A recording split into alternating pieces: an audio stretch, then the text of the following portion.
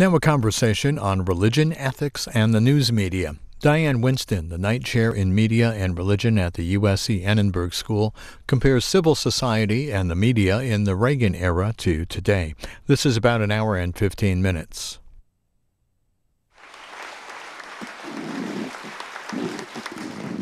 Thank you so much, Maureen. Thank you to Robert Franklin. Thanks to the Department of Religion, to Bill and Maggie Brockman of the Hall of Missions, to Tom Hagen and his family, and to all of you for joining us again for this fourth in the series of these interfaith lecture series here in the Hall of Philosophy. I'm especially pleased that Diane Winston, who holds the Knight Chair in Media and Religion at USC's Annenberg School, is here with us. I don't know how many of you know about journalism education, but to hold a Knight Chair, that's like the Nobel Prize in journalism education. So we're really glad that Diane is here. I will say a little bit more about her in just a moment and her topic, but I'll spend just a moment, as I traditionally do, setting this up of this discussion series we're having in the afternoon, how it fits into the rest of the programming we're having this week. An underlying theme we've been having, a background presence for all the discussions in the amphitheater, here in the Hall of Philosophy, and panel discussions, has been how the news business and civic society can do its part, the news business do its part, to give us the information and the values and the perspective we need as a democratic society to find our way. And I was thinking of that this morning during Nancy Gibbs's very interesting conversation with David Vandrelli. I assume many of you were there to hear that as well. So I'm going to have a brief quiz based on this discussion. This will be the audience parts. You live streamers, you can raise your hand at home. So they were talking about the difficulty of having accurate information come across and holding its way against fake information, which has been a very important theme of all of our discussions this week. And of course, this comes in the news with Confederate statues, which obviously are the center of controversy now. I probably won't ask for a show of hands, but I'll do an imaginary show of hands of when we think these Confederate statues mainly went up. Do we think they went up in the 1850s as the Civil War was coming near? Do we think it was the 1860s during the Civil War, 1870s and 80s for Reconstruction? No, as you probably all know. The two main periods of their construction were 1910 through 1920, the same period that the Klan was getting going in Indiana and other places in the West, and in the early 1960s. Who here has driven to National Airport in D.C. along Jeff Davis Highway? Any guess on when that got that name? 1922. Who has been on the avenues in Alexandria, Virginia? All the north-south avenues in Alexandria are named by law for Confederate military leaders. The east-west ones are for cultural leaders, but the north-south ones are Confederate military leaders. When did the law come into effect requiring that? 1963. Anything else going on in 1963 that might have, so this is a way in which we think of these Confederate statues as part of the timeless heritage of the country, but actually they were part of an invented history at certain times of national and southern life. So this is just by way of context saying that all the platforms in Chautauqua this week and all of our discussions at 2 o'clock in this afternoon have been about the ways in which our institutional life, formal governing institutions, informal civic society, individuals in their ethics and religion, religious organizations, and the media can together try to restore the elements of civic life that democracies depend on to continue. And those elements include tolerance, which is under strain now, a willingness to compromise, also under strain now, and a shared reality base in knowing what is going on. If all those three are eroded, we are in trouble. We've heard that theme explored in various ways in the amphitheater, as you all have listened, and we've heard it on this stage with Michael Gerson, Peter Beinart, Gustav Niebuhr, and now Diane Winston. And I predict, having an idea of what her speech is going to be about, I predict you will find this a very interesting, stimulating, and concerted argument about how we got to this point in our national history, what it means and what we can do about it. Diane Winston is excellently prepared to have this kind of discussion, and that she has been a practitioner and she has been a scholar, and she is now preparing the next generation of people to be practitioners and scholars. For more than a decade, she was a working newspaper reporter, working for the Raleigh News and Observer, Dallas Times-Herald, and the Baltimore Sun, has contributed to many other newspapers. She was nominated for a Pulitzer Prize for her work in all three of those places, Raleigh, Dallas, and Baltimore, and she now regularly contributes to other newspapers and magazines. But also, she has a PhD in religion from Princeton and has masters from Harvard Divinity School, Columbia Graduate School of Journalism, and Brandeis. And in her position as Knight Chair at the Annenberg School in USC, her focus has been on this intersection of religion and politics and culture and the news media at the local and the national and the international levels, teaching courses such as Hollywood, Faith, and the Media. She's well positioned in LA to be doing that. So I could say a lot more about Diane, but I don't want to use up too much of her time. I'll simply say that as our discussions have evolved on the way news organizations, governmental culture, popular culture, and all the rest can either defend us or not defend us against the challenges of this era, I think Diane Winston has a very good perspective on how we got here and where we might go from here. Please join me in welcoming Diane Winston.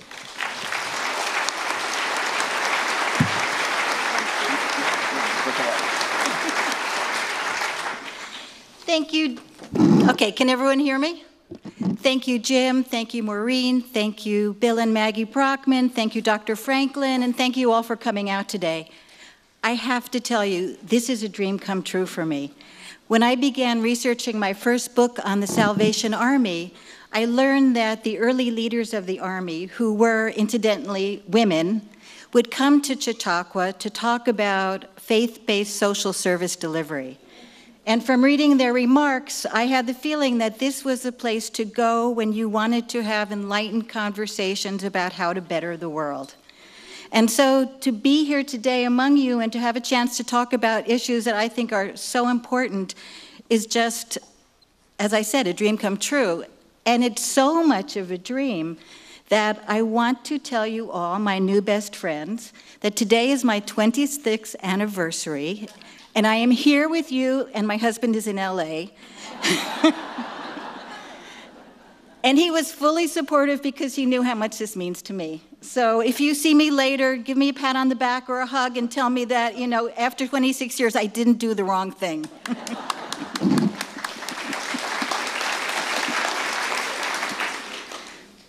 So a minister and a politician wind up in front of the pearly gates, and St. Peter comes by to show them their new digs. They start walking and they stop in front of a humble little abode. And St. Peter turns to the minister and said, "This, my son, is for you." Thank you, St. Peter. Well, the politician begins to get a little nervous because if the man of God got that humble abode, what was in store for him? They keep walking, and they come across a beautiful green expanse, and in the distance are rolling hills and flowers and a beautiful mansion. And as they get closer, St. Peter turns to the politician and says, "And this, my son, is for you." Well, the politician is gobsmacked. How did I get this? So he turns to St. Peter and says, "Well, I'm not quite sure I understand. Why did that holy man of God get a shack and I'm getting all this?" "Oh," said St. Peter, "you have to understand how things work here. We have lots of ministers, but you're the first politician we've ever seen."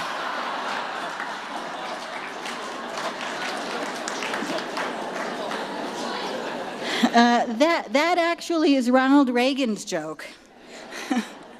And it's apt today because the challenges we face, specifically those around journalism, ethics, and democracy, all have roots in the Reagan administration. As I tell my students, you can't understand the present without understanding the past. So I want to go back to the future for a moment. But before I do, some words of introduction. My talk is going to address 3 points. 1, the religious disposition of our country.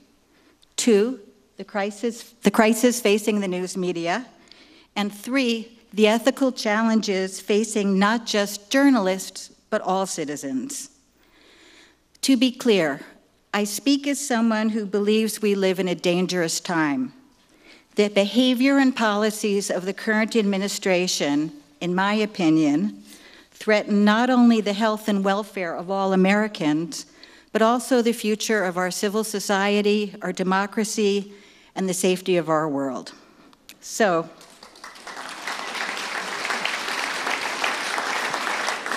I shouldn't smile. That's not a funny, it's not a smiling moment. So back to Ronald Reagan.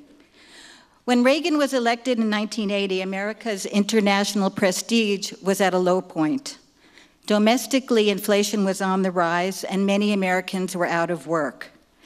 Adding insult to injury, calls for justice and equality from women's groups, people of color, and gays and lesbians threatened long-standing assumptions of cultural authority. Many whites, especially white men, felt attacked and marginalized. Now, throughout this talk, I'm going to give you headlines, so we can come back to any points during the Q&A if you want me to follow up on something. Reagan appealed to disaffected white voters by promising to make America great again. Those of you of a certain age can remember that. Those of you who are not quite that old, P.S., Trump did not make that one up. Reagan promised jobs, a strong military, and support for policies to end abortion and return prayer to the nation's public schools. Embracing Richard Nixon's Southern strategy, he wooed Southern Democrats, kicking off the 1980 presidential campaign in Philadelphia, Mississippi, the site where just 16 years earlier, 3 civil rights workers were slain by the Ku Klux Klan. Reagan also sought the evangelical vote. Appearing at a convention of religious leaders, he said, "You can't endorse me, but I endorse you." Reagan seemed like a strange choice for conservative Christians. He was a former actor and a longtime Angelino. He had been a union leader, a Democrat, and was divorced.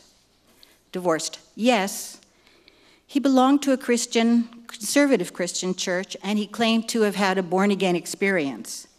But the 68-year-old, the oldest man ever to run for president, did not seem like a typical evangelical standard-bearer. Yet, as president, Reagan inculcated a religious sensibility that fundamentally changed our national agenda, which brings me back to my starting joke. Reagan told that joke in March 1983 to the National Association of Evangelicals. It was the opening to what has become known as the Evil Empire speech. That speech affirmed the role of religion in American life and its consequent obligations. Quote, "There is sin and evil in the world, and we're enjoined by Scripture and Lord Jesus to oppose it with all our might." That was Reagan. Opposing evil meant not only ending abortion and reinstituting school prayer, it also meant defeating America's great enemy, the Soviet Union. Quote, "Let us pray for the salvation of all those who live in that totalitarian darkness.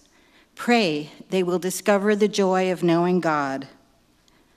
But until they do, let us be aware that while they preach the supremacy of the state, declare its omnipotence over individual man, and predict the eventual domination of all peoples on earth, they are the focus of evil in the modern world." In the days following, Reagan's geopolitical framing of good and evil would be repeated over and over and over again in the secular and Christian media. His framing became normalized. I want to get back to that issue of framing in the question and answer time because I think we have to understand how crucial media is in framing the way we think about issues and the way we look at the world.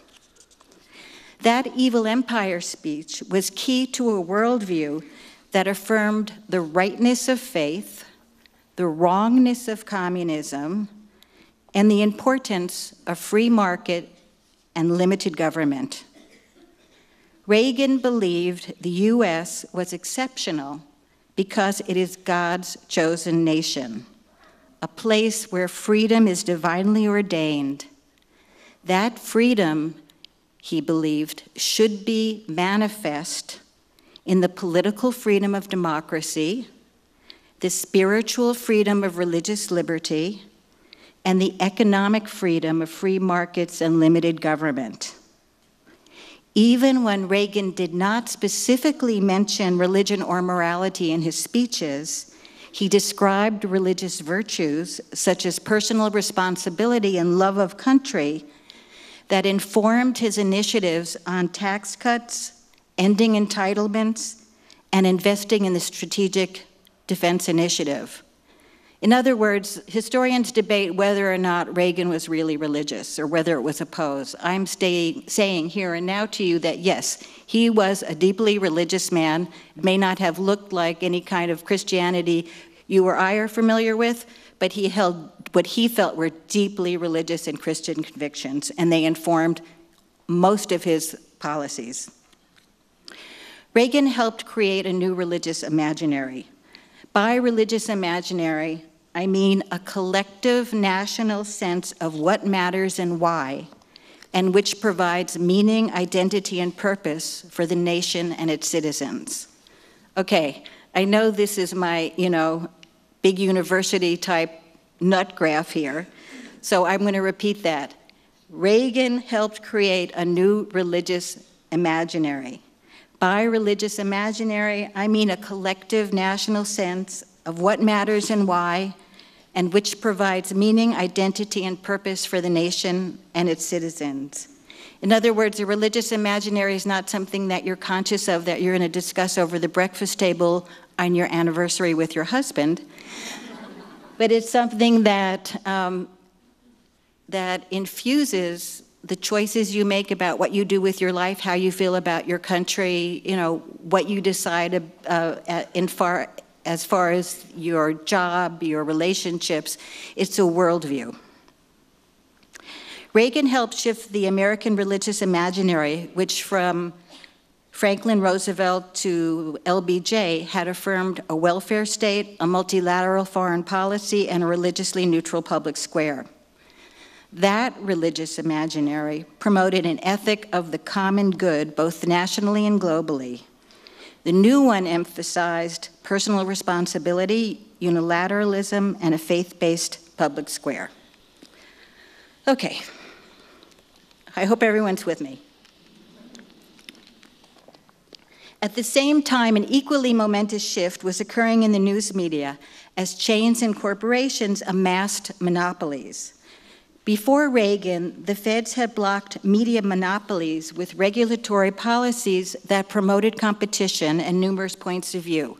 But Reagan's free market approach ended that. In 1945, 80% of daily newspapers were family-owned. 1945, 80% family-owned. In 1989, 45 years later, that number had shrunk to 20%. At the same time, in the early 1980s, USA Today and CNN were turning content and delivery norms upside down, just as social media would do 30 years later. Designed for television viewers, USA Today was bright and accessible. Its stories were short, its graphics colorful, and its news contents skewed to infotainment. CNN made news immediate and global. It was the first glimpse of the 24/7 connected world. And even then, in the early 1980s, many media leaders realized computers were just around the corner. No one knew exactly what the impact of the technology would be, but everyone knew it was going to change things. So before I move on, let me recap. Ronald Reagan helped to initiate a fundamental change in the religious and ethical sensibility of the United States. The "we are all in this together" ethos that had characterized the welfare state, the World War II effort, JFK's New Frontier, and LBJ's Great Society was replaced by an individualist ethos. According to this ethos, every person, to fulfill their God-given autonomy, should be free of constraints. specifically an overbearing federal government and unfair market regulations. So let's fast forward 35 years. The Reagan Revolution has shifted how many Americans, how many of us think about wealth and social responsibility. But many of the issues that the 40th president hoped to address remain unchanged. Many workers are still unsure of finding steady, remunerative, full-time employment. Our nation has waged an international war against terror for the last decade, and it has not won us many friends. Likewise, media trends that began in the 1980s continue. Today, six corporations own much of the American news media, and the digital revolution has meanwhile transformed the economy. Networks and daily newspapers no longer set our national agenda. Instead, many of us find information niches that reinforce our opinions. Growing polarization has seemed to split us into two nations. Just last week, BuzzFeed News Analysis reported that more than 180 new partisan news sites launched in 2016. More than 180 new partisan news sites launched in 2016. That's only part of an alternate news universe of some 700 partisan websites and almost 500 partisan web pages, Facebook pages. 700 partisan websites, 500 associated web pages, Facebook pages.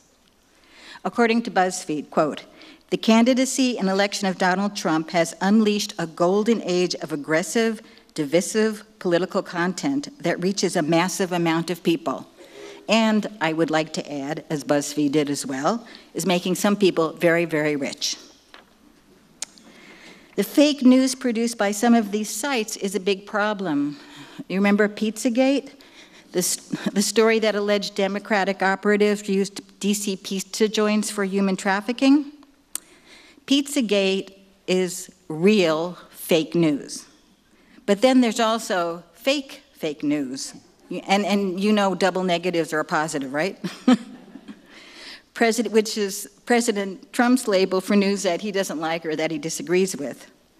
It's this conflation of real fake news and fake news that has made covering the Trump presidency akin to a trip behind the looking glass, especially since the president himself, who I would argue is a product of this media age, since President Trump seems to insist on confusing and conflating fake news and real fake news.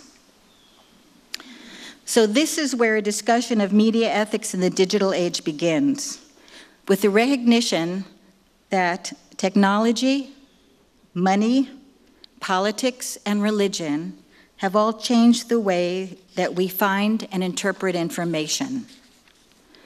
Yes, on the one hand, we need to address media ethics, the professional standards that make for exemplary journalism.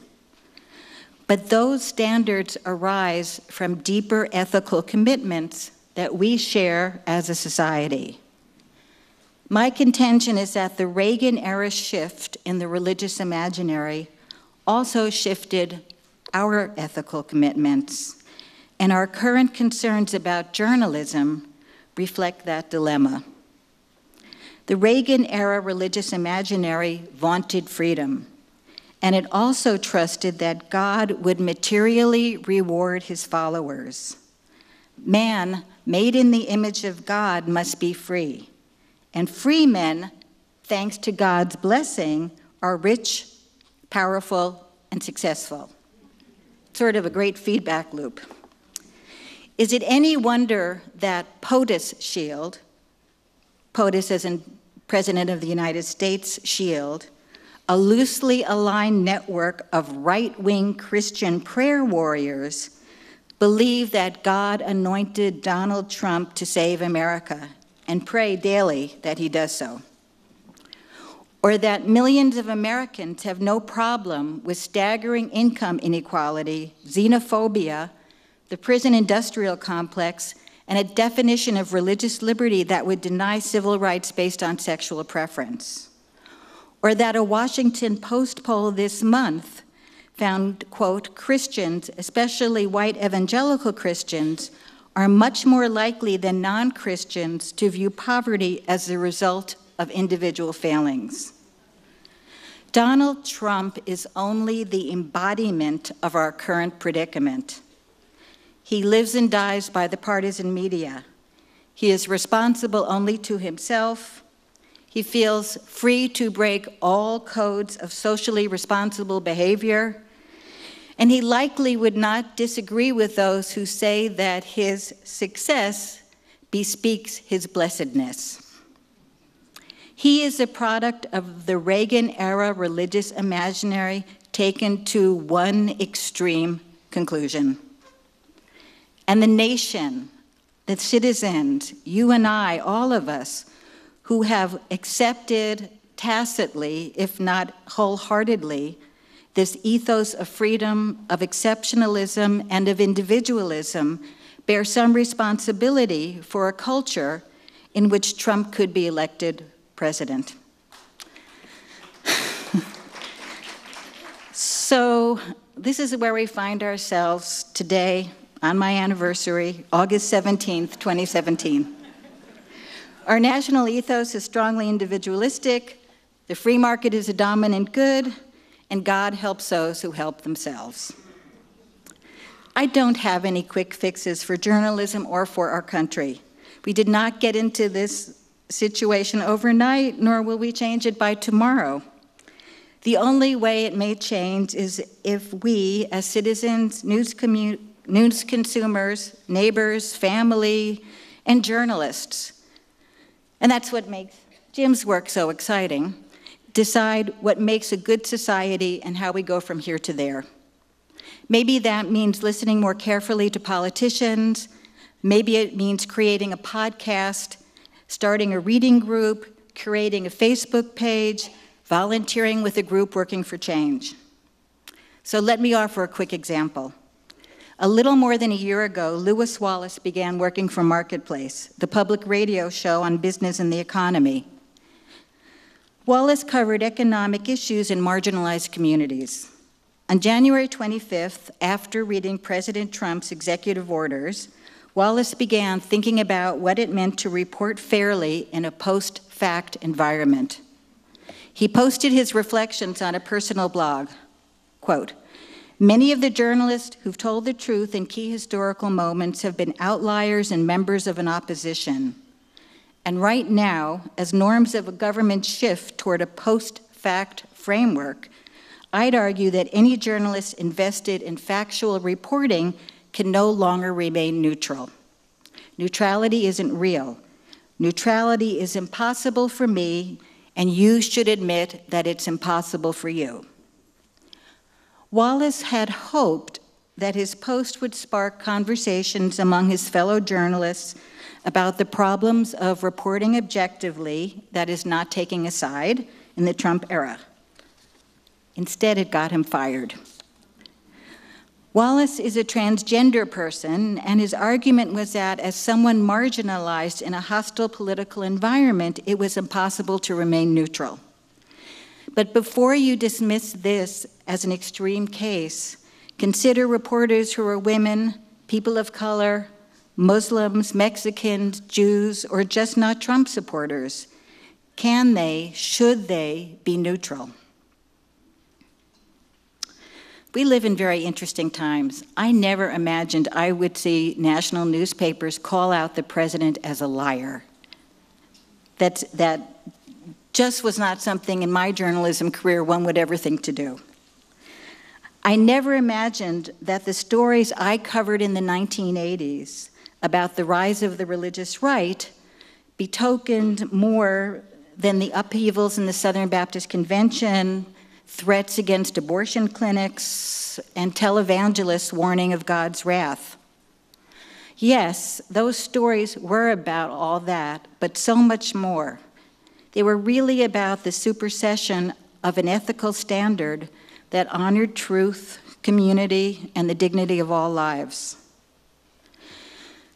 Is it too much to hope that we can rise to today's challenges and provide our children with better journalism, a revitalized democracy, and a shift in our national religious ethos? I have a daughter just starting college, and I hope that we can. Thank you.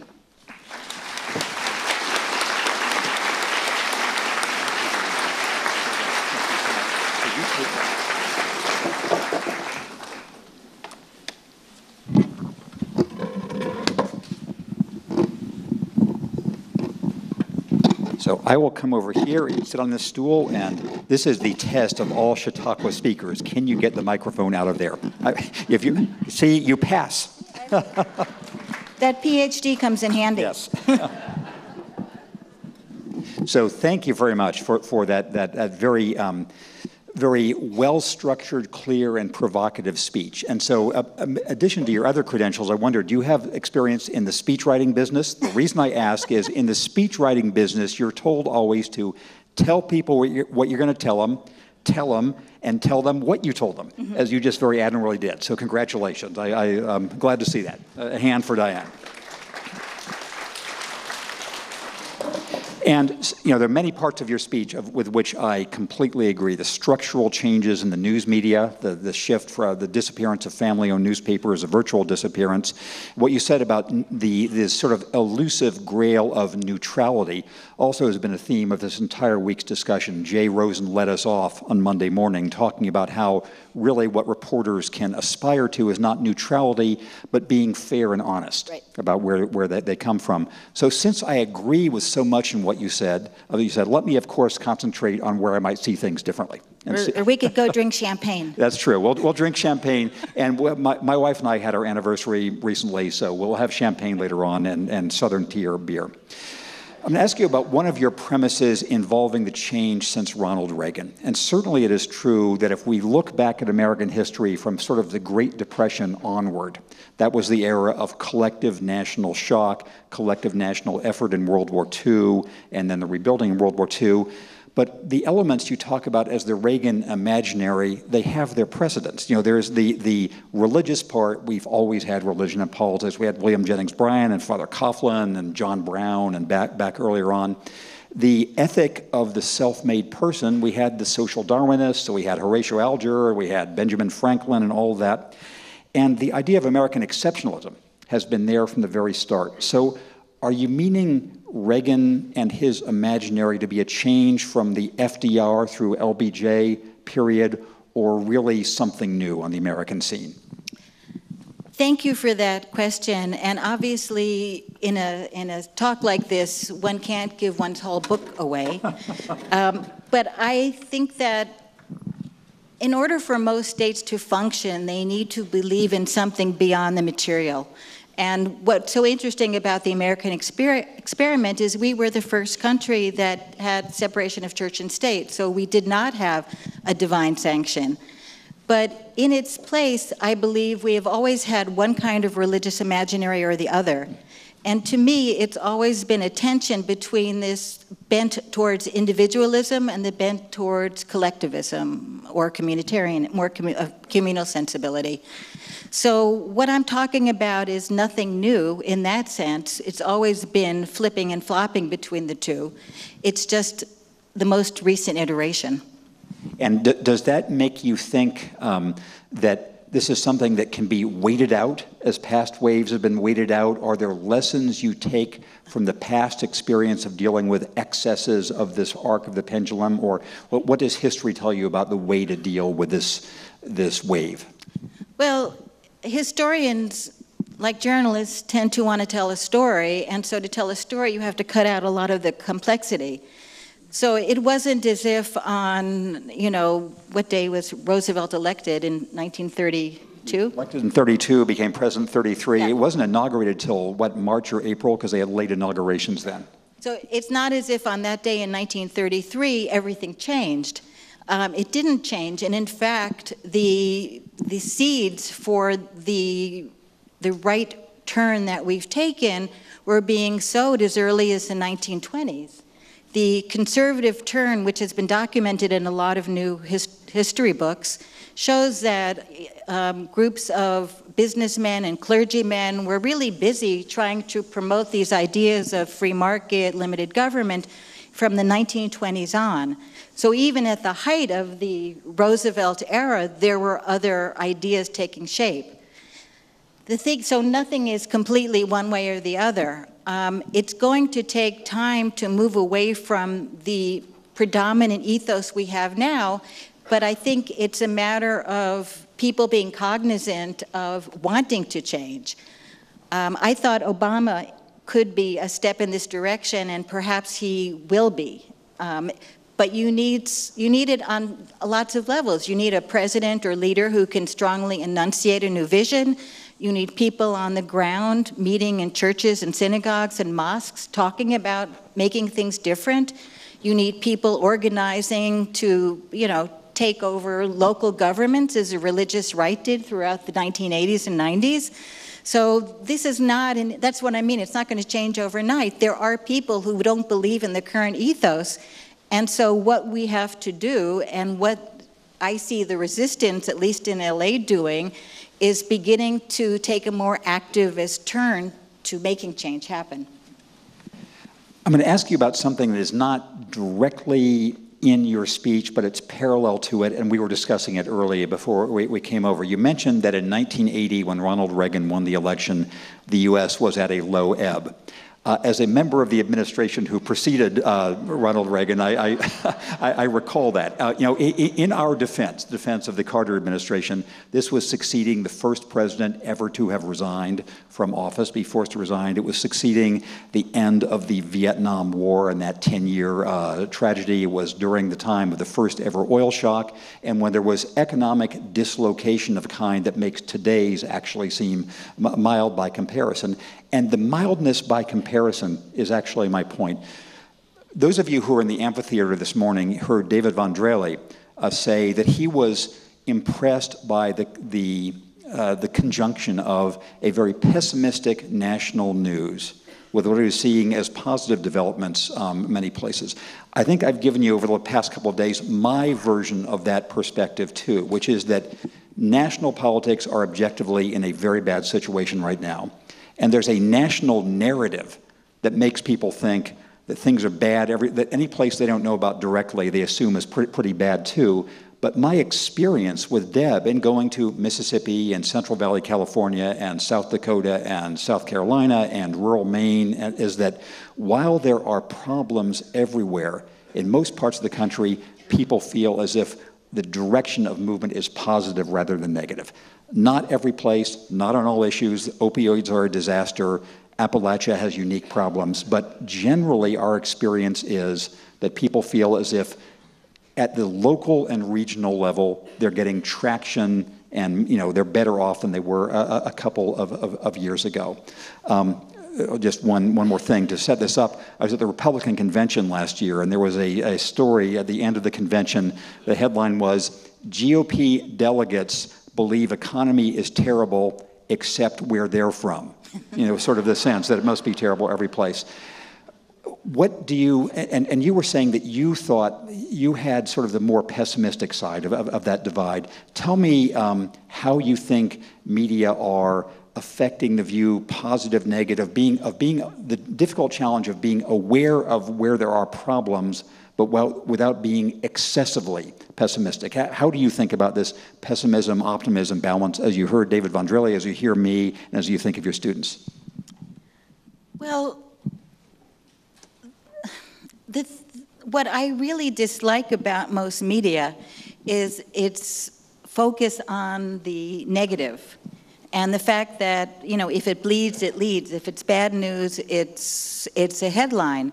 And there was that experiment where in the early 20th century, Charles Sheldon tried to do the Good News newspaper, and it was a big hit for a few weeks, and then nobody wanted to read it. They were all bored. So I'm not saying we should only have good news, but I think that most mainstream news media don't take seriously the need to report fully. And reporting fully also means reporting on good news and that things are getting better. So to some extent, I believe that the media has, I mean, you and David may be lifting this up, which is why I cited you as someone who is working for change in a good way. But I was grateful for that. but it's rare for that to happen. And I know my students who have gone into mainstream media tell me, you know, it's very hard to be allowed to do a story that says something that's positive. It's not what most newspapers or news or television stations want these days. So I think we need that, and I think that's part of thinking about what we want as news consumers. And, you know, maybe it's these days we can click on things to get the message across that we want to hear more about the positive changes taking place. And it's not Pollyanna, what's going on in the communities you're visiting. It's not all sunshine and roses. People are working very hard to make change, and they're struggling against uphill odds. And I think those stories need to be told, and they're not being told. And I agree with everything you said, and I think there also is a challenge of craft for people in our business, which is there's a sense of greater risk in telling a story that is some way positive, because you feel you're worried about being embarrassed if something then goes wrong and if you look like a sucker, as opposed to if you point something bad and it gets better, there's not the same risk of engagement or embarrassment. A question for advice you would give to members of this audience and those listening if they buy your diagnosis and your prescription as well for how the media should work, and you've talked what news consumers should do. What specifically could people in this audience, hearing your description of what's going on, what could they do to help the news be better, to help their local communities be better, to help national politics be better? If you were forced to say, okay, you agree with my assessment of what's wrong here, and therefore I can do the following 3 things, what would they be? Wow, that's such a great question. It's like I could be God for a day. I would say there's so much to do. There is the easiest thing of all, which is just to find news that you think is the right kind of news, or a good kind of news, or an inspirational kind of news, and click on it. I mean, you know, I get the Washington Post Optimist news email letter. Do you know that? It's like their quote-unquote good news. And, you know, click on those stories and read them. Or if you read your local paper, you know, let your editor know that you like a certain kind of stories. Or go in and talk to someone if you're in a small community and say, I want to hear more stories about people who are cleaning up communities, or working against the opioid epidemic, or rehabilitating houses, or doing something that you think is worthwhile. So being an active news consumer is very important. Also, you know, I don't know how many of you are on new media like Facebook or Twitter or Instagram, but, you know, it's really good if you're not to get on there, because not only is it a good challenge to mental acuity, but you can start reaching people. So it's like good for you and good for everybody else. So, you know, if you're on Instagram, all you have to do is shoot a picture, snap a picture, put a caption underneath it, and send it out to people and say, look, this is a really great thing happening in my community, and I want to share it with you. So, or you could post it on Facebook. I think there are so many ways to become the change yourself. There's also, you know, finding where you're located, whether it's a community center or a reading group or a church group, and talking to people there about what can we do as a group. So there are many ways to make a difference. And, you know, I've been thinking about that question myself a lot over these last couple of years, and I'll give the 30-second version of what I've been thinking about, too. At a national and collective level, I think a challenge for all of us now is, if our problems are like those, as I've said before, of the original Gilded Age, looking to solutions that came out of the original populist and progressive age, which mainly means connecting all these local stories of people who are standing up for this or that or engaging in different ways. And also, what I would hope every one of you here would do is actually subscribe to publications. You know, you think it doesn't make a difference, but it really does, and that's happened in the last couple of months, too.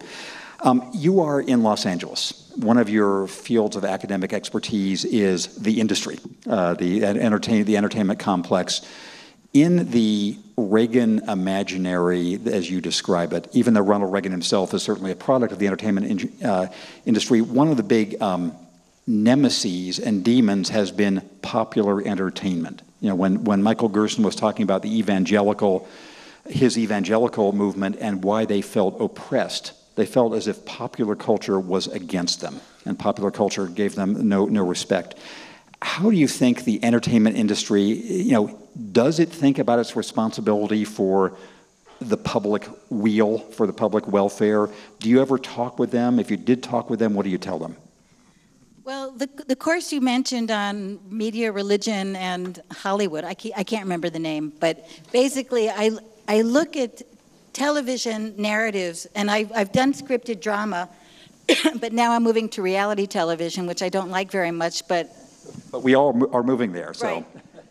Right. What interested me is that for, you know, the new move in the country is disaffiliation, and a lot of polls show that although many people are still religious, especially among the young, people are not affiliating. And so one of the questions I ask myself is, how do people make meaning? How do they connect to larger virtues? And I think one way they do it is through popular culture and through looking at the narratives that they see around them and trying to discuss them into some sort of sense. And Game of Thrones, I think, is my favorite example of that nowadays, and it's so incredibly popular because it's a story about power, about sacrifice, about redemption, about sex. Hasn't had that much sex in it this year. Is it reincarnation when Jon Snow came back from the dead? So I mean, all great religious, ethical themes are there. And when I hear people talking about them, it's often to sort of make sense of this narrative and what it means. And if you look at the Hebrew Bible, that's what the Hebrew Bible is about. It's about people getting castrated. It's about people like stealing each other's wives. It's about people fighting. I mean, and I believe that those stories, when they were handed down in ancient times, were talked about so people could draw ethical lessons from them. And I think that's what we do with television today if we are intentional about consuming it. And I have had a number of screen showrunners and writers in my class. We've had David Simon, who did The Wire. We had David Milch, who did Deadwood. We had Ron Moore, who did Battlestar Galactica. We had the woman who's doing Madam Secretary now, Barbara Hall. And many of these people came from religious backgrounds, and they are very conscious of the ethical ideas they put in their shows. David Shore, for example, who did House, comes from an Orthodox Jewish family, and everyone thinks House was about a modern-day Sherlock Holmes. Shore says it was about asking if an atheist can have morals. Can an atheist act morally? That's what he was looking to show in that series. So while not everyone in Hollywood is thinking about larger issues, I have been surprised at the number of people who are, and who are very conscious about putting messages, if you will, into their shows. A quick last question before I start calling on questions from the audience.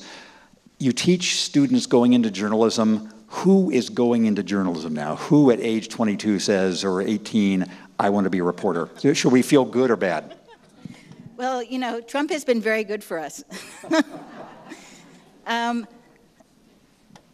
There are a lot of people at Annenberg who are going into journalism because they want to be on Entertainment Tonight and on ESPN. I mean, that's one of our strengths. But I have a fair number of people who still want to change the world. They care about human rights, they care about international relations, they care about making the world a better place. They are going into journalism because they think that they can make a difference, that they can talk truth to power, that they can afflict the comfortable and comfort the afflicted. Their belly is burning, and they're there because because they believe telling stories is a way to change hearts and minds. Well, that sounds like good news. And on that note, let's begin over here. Yeah, yes. Hello. Thank you for your talk. We enforce policy with our tax code, and we have enforced the separation of church and state with our tax code by refusing to allow our religious institutions to take political stands in terms of supporting candidates and so on, or threatening their tax-exempt status with that. The new media, the new means of communication, the access that everybody has to all kinds of information immediately, in the current administration's mind, has altered the situation enough that we may not need to continue that policy and may be able to allow religious institutions, religious individuals to maintain their tax-exempt status and still promote political parties and political individuals. How do you feel about that, and where is that going? So the policy is that, you know, the traditional tax penalties or incentives to separate church and state, that for their tax exemption, religious organizations could not directly participate in politics. Current administration is eroding that line. What do you say? So this is about the Johnson Amendment, and I believe so, yes. You're talking about the Johnson Amendment and whether or not they should repeal it, right? No, I think it's a terrible idea. I believe that separation of church and state is extremely important.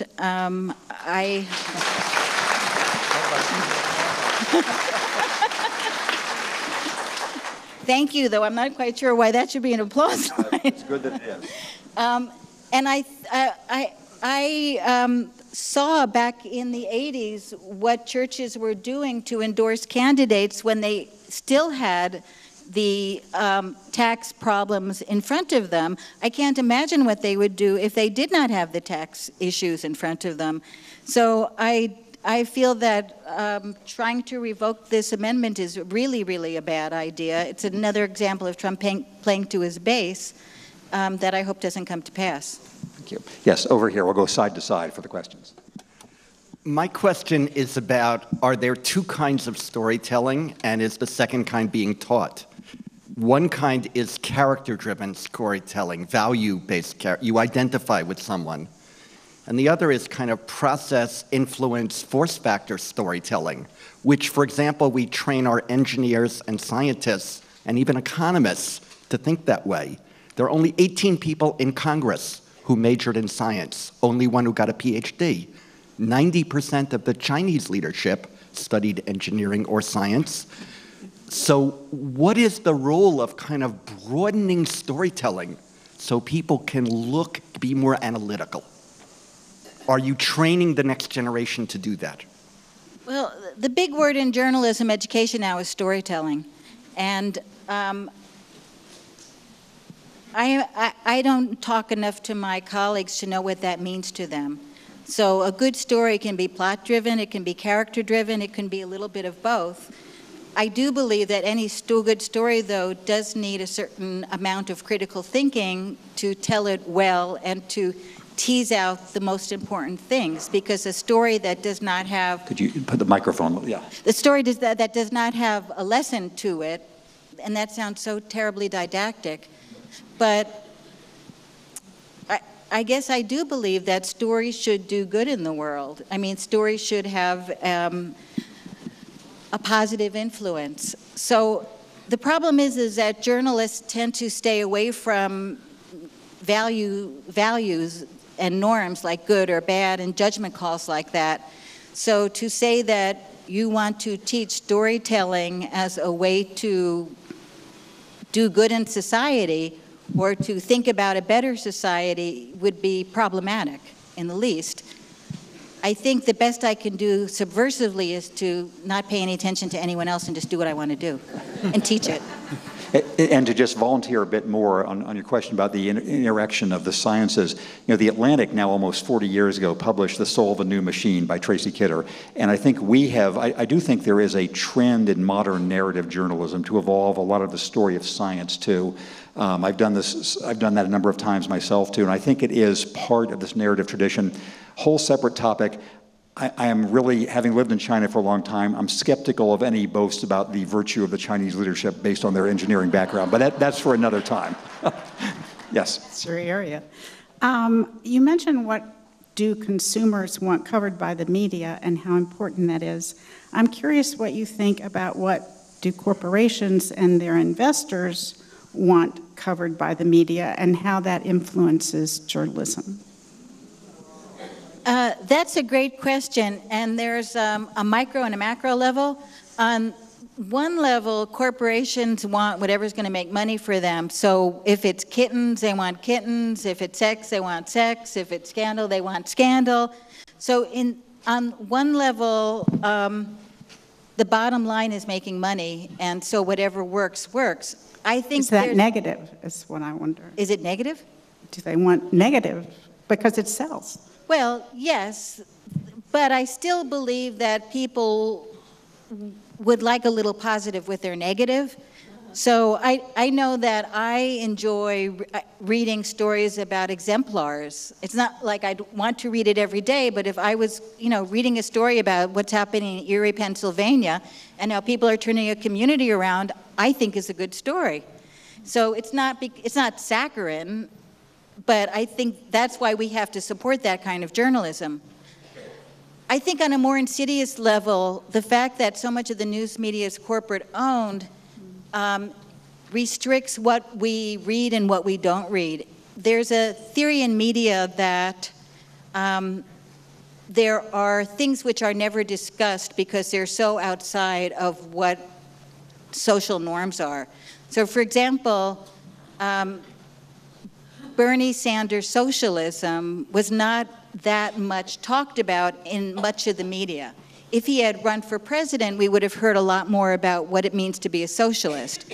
But normally we don't read about socialism because in our American media, that's an idea that's outside the pale.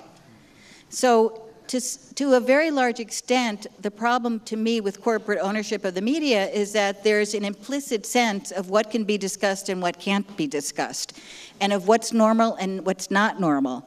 And that's what I meant about norms before. Now, until fairly recently, we did not call presidents liars, and it's interesting that now we do. So I don't, and that sort of challenge of the status quo is something that even corporate leaders realize have to go on. So I think corporate control of media has two different effects, both of them negative, one squashing the possible discourse we can get into, and the other rewarding people who want to write about kittens because a lot of people like reading about kittens. And if I could just add again a word supporting what Diane says, which I agree with, which is there are realms of human activity where there's some tension between purely for-profit operation and the larger social effect. Media is one of them, medical care is another, education and religion. So these tensions you're talking about, I think, are built into that situation. Yes, sir. Hi. According to my history class studies of the Great Awakenings, I sort of, saw those also as a shift in the religious imaginary of the country. But those were shifts that, where religion was about community service and taking care of others. And, the evangelicals were the first abolitionists. And so is it the case that this Reagan religious imaginary that you talked about is the first religious imaginary that was about the individual and material wealth and success and sort of really blaming poor people for being poor? And if that's the case, we're kind of in new territory. So what can we do and what can the news do to pull us out of this if we've never been in this situation before in the context of this pendulum that swings from one side to the other? Well, I would say that we have been in this situation before because part of what was the dominant social ethos in the late 19th century during the Gilded Age was this idea of the gospel of wealth and this idea that, individual success and the idea that God blesses, Andrew Carnegie, God blesses those who take the initiative. So I don't think that it's new religiously. I think these ideas have always been in competition with each other. And one of the things that happened at the end of the Gilded Age was the progressive era and the work of journalists and the work of church leaders and the work of civic leaders who tried to counter that and say, this has gone too far, there are too many horrible excesses. And so this idea of rampant individualism has to be stopped. You know, it looks different in every age, but I don't think it's totally new. I think it's interesting, too, because, you know, at the end of the 19th century is when you have the beginnings of what we call the prosperity gospel today. And you're familiar with the prosperity gospel, the idea that if you tithe and you ask God to love you, you can become really rich and healthy. And that idea comes from the New Thought school of the late 19th, early 20th century, where you could control things through the power of your mind. And if you thought a certain way, things would follow. That was sort of taken in by Christians as well, who saw it as a way to bring people to church who wanted to improve their lives and believe that they could. I think there's a question on this side. Right, there was a spider climbing up the... I just wondered if you could... I wonder if you could suggest as I get up in the morning and I read the Times. Usually I go to the editorial page. And then I go to the Washington Post and I read the editorial page. And at the end of that, maybe 2 hours of reading, I'm ready for a bottle of antidepressants. And I said, okay, I'm going to stop reading that and take a break. But I went back in 3 days and was reading it. You know, what do we do? I mean, where do we just look for good news stories? And then I thought, okay, I'll give the Times a chance, and they have this column now, what the right and the left is writing. Well, I went to it, and when I opened it up yesterday for the first time, there was Bill O'Reilly. Now, I'm not going to read Bill O'Reilly in the New York Times, so what do we read? Where do we go? There's always America's oldest magazine, and now its most popular magazine website.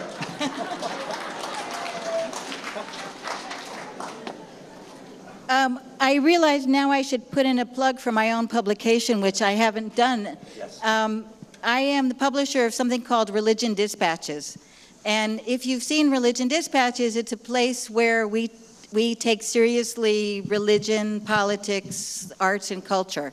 And it's an alternate site for the news.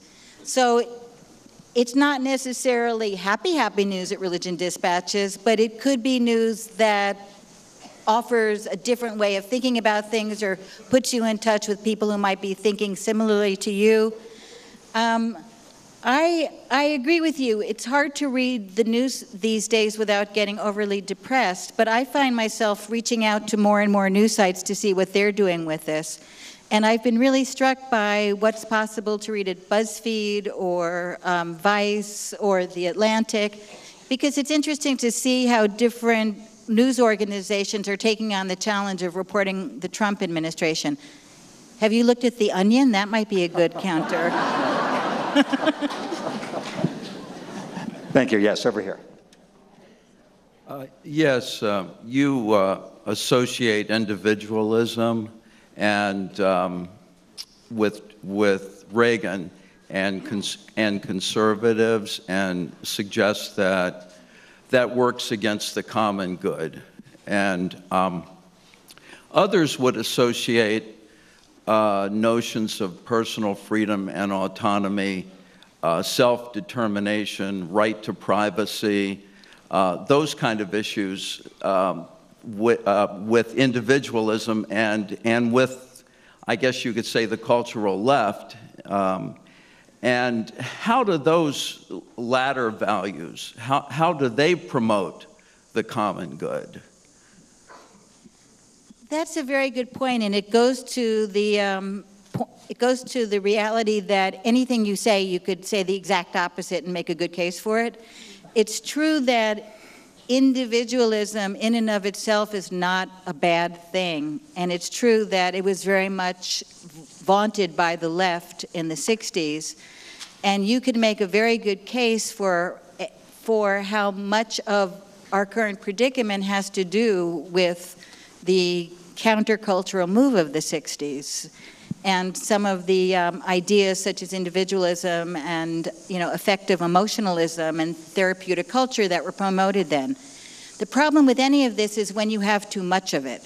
And I think the problem with what Reagan did was individualism is not necessarily bad. Personal responsibility is not necessarily bad.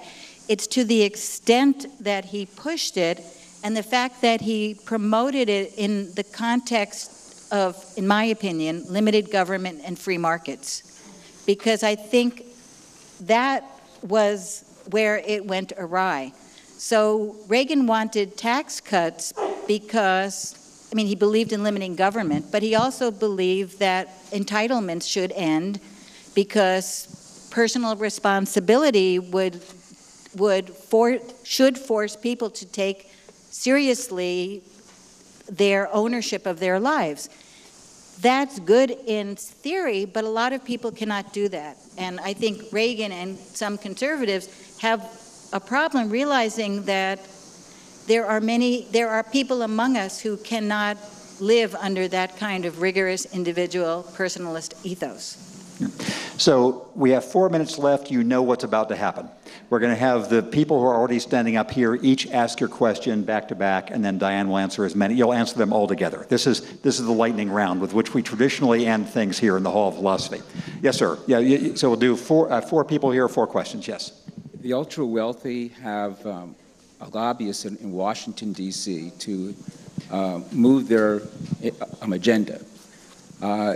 Is there a similar mechanism that is used for traditional journalism where they try to influence it? And are we becoming more a nation of sheep than we once were? So I'll write these down to remind you. Yes, lobbyists for the ultra-rich, should there be some on the other side for journalists? Yes, sir. Yeah. Good presentation. Where is America's environmental protection going as a matter of long-term public health and protection of the planet? Good. Environmental, yes. Yes, ma'am. Protection of the planet. Yes. It seems like there are a lot of Trump's base, and probably also many on the left also, totally distrust all mainstream news organizations categorically. And it seems like that's, at least the extent of it, is a recent thing. Is that something that, in your experience, organizations are grappling with? And is there anything they're trying to do to reclaim those folks, or are they totally a lost cause? Great, thank you. And you're last. So just in the leftist term woke, you're woke to this, woke to that. How much of current secular leftism is itself a spiritualist movement, basically worshiping some kind of, untenable dogma or another? Whereas like even mentioning a certain word literally recalls the scene in Life of Brian where the guy is trying to say Jehovah and everyone wants to stone him, like on and on and on. So to remind you of the 4 themes you have to deal with in the next now 2 minutes, it's whether there can be lobbies for journalism, for this kind of right kind of public knowledge, state of the environment, but essentially how it connects to journalism, whether news organizations are dealing with this from both right and left mistrust of what they're doing, and whether there's a spiritual, whether leftism in particular has a spiritual element right now. You can choose any subset. I'll write more clearly. Yeah. Lobbyist, environment, both sides, woke. I happen to believe that everybody has a spiritual component because everybody gets out of bed in the morning, and we couldn't get out of bed in the morning if we didn't believe in something beyond ourselves. So whether it's left or right, Christian, Jew, disaffiliated, we need to believe in something, and if we don't, then that in itself is a big problem. It's interesting, too, because I think that some of the most interesting religion I see in spirituality is around the environmental movement and the eco-spirituality, eco-feminism, to me, which sees environmentalism as a spiritual religious problem is deeply moving, and we need to see more journalism about that. I think, it's interesting to me that journalists do not take social movements seriously. In the wake of Charlottesville, we saw a lot of reporting. We don't see that much reporting around things like Occupy until 2 weeks in. I think the coverage of Black Lives Matter was terrible. It's still depicted as sort of a, radical race movement where there's so much more to that particular group of people. So in a way, getting a lobbyist for people who are proactively social active on the left, or I hate to say the left, on the progressive or on the human-oriented side of things would be good. And I don't know why. I haven't been in mainstream newspapers or outlets enough to know why they are so slow on picking up social movements that are not based in hatred or anger. They did better with the Women's March, but I think that was because it was against Trump. I'd be curious to see in the future if poor people or people of color or marginalized people want to organize how much newspapers will cover that. I think, again, it's part of this, what do we cover and why do we cover it? And you've very deftly done 3 of them. The remaining one is, are mainstream organizations aware they're being suspect from both sides? Both the right and the left are. Is that something they're grappling with? Well, I believe that they do know it, and they are trying to do everything possible to appeal to everybody. And, they're still thinking about how do we make money. And so far, it looks like you make more money by baiting people and bringing hate to the fore instead of more positive, constructive emotions. But I never thought I'd see the media in such a anti-government stance. It's shocking to me. But then again, I guess if I was part of the alt-right, I would say that my eyes are finally clear. So I think that Professor Winston has done a marvelous job, both in the prepared and the unprepared part of the session. Thank you. Well done. So we thank James Fallows and Diane Winston for their wisdom and demonstrated expertise. And we ask you to come back tomorrow to hear the final conversation of the week between Jim Fallows and Wajahat Ali. Please come. We'll see you tomorrow.